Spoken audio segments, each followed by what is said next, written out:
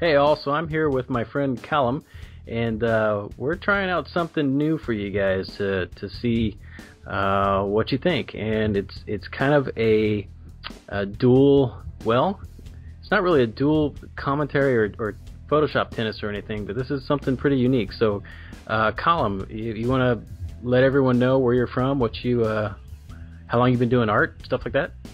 Yeah, sure. Hey everyone, I'm Callum from Melbourne, Australia, and I've been doing art about 5 years, and this last year I've been focusing a lot more on portrait art and that sort of thing, working with mainly like charcoal and pencil and that sort of stuff. And I just thought it'd be a cool idea if we kind of cross the two mediums together, being like traditional drawing and Evan's graphics work, and sort of to see what we could come up with, I guess. Yeah, this is the first time I've ever tried anything like this as well, where we take your traditional, and this is all charcoal, isn't it? Yeah, this is all charcoal. I mean, I plotted out parts of it with this grey lead pencil in the beginning, but yeah, everything else is charcoal. This is wild. This takes some serious talent to be able to do this stuff. How long did this take you to do? It took about anyway, between 8 and 10 hours, give or take. Wow. Over how many days? I did it over probably 2 weeks, to be honest. Like, just sort of drawing when I had time. That's why you can sort of see the scenes change in the video and the lighting change a lot, which is a bit of a pain, but there's not much you can do about it.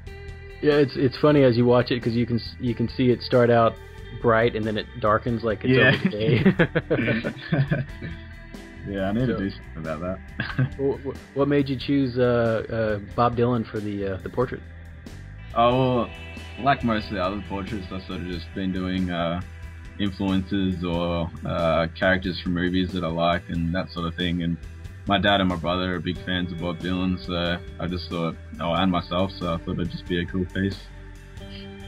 Well, it's really cool. Man, it came out really good. It was tricky to go back in, because there's a lot of, I remember doing charcoal in art school, and there's a lot of, well, maybe it was just my professor, but he kept telling me, try not to do any hard lines. And I always thought that was kind of weird, but then when you see the final, it makes sense, where kind of the edges are a little bit blurry. But then going over it and trying to apply a style like this, it was interesting to do something like this where I'm trying to find the hair strands and stuff. It was a challenge, but it was fun. It was a lot of fun to do this stuff. Yeah, the first time I watched it, I was pretty impressed with how you got all the hair strands in.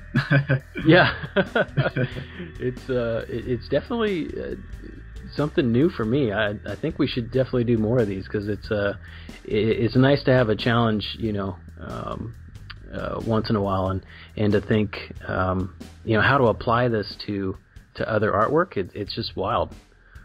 Yeah, I definitely agree. I mean, I just thought, like, I've watched, well, I'm sure we've both watched plenty of graphic videos and, other art videos on YouTube, and, more or less, they're not all the same, but they're all very similar in the basic default way, I guess. So it's kind of different. Nice to see something change and something different than everything else, I guess. Yeah. I think this is probably a first. I have yet to see anything like this on YouTube. So it's fun to do. Now, I noticed on your channel you have 4 or 5 or maybe 6 other portraits. Do you have plans on the next one you'd like to do, or anything like that, or? Not necessarily. I haven't thought of. I've done probably about 10 or so far. Portraits, that is. But I have no idea who I'm going to do next. Leave it up to the comments. No, I'm not sure. Well, you're extremely talented with the charcoal. Do you use any other mediums for like painting or anything? I've done a little bit of painting. I haven't worked with portraits a lot. With painting, I've done more landscapes and that sort of thing. But apart from charcoal, especially with portraits, I've worked with pencil probably the most out of anything. Mm-hmm. But yeah. And self-taught or school or? From a young age, I used to draw with my pa. He was an artist, and he used to do a lot of realism art also, between portraits and animals and that sort of thing. So I sort of grew up drawing with him, and throughout schooling, I've done pretty much all art subjects I can. Cool. Yeah, it sounds like we might have that in common. Where one of my oldest memories is waking up early in the morning and getting this big box of crayons and construction paper off the washing machine and sitting right in front of, turning on cartoons and then just drawing for hours and hours and hours. That's it. That's pretty much what I still do. I miss those days. Yeah, definitely. Well, cool. Well, it's good to have you, and we should definitely do more of these. So, yeah, for sure. Let me know who you want to do next, and yeah, everybody go sub to his channel. He's got a couple channels that are in the description below, and yeah, it's good to have you.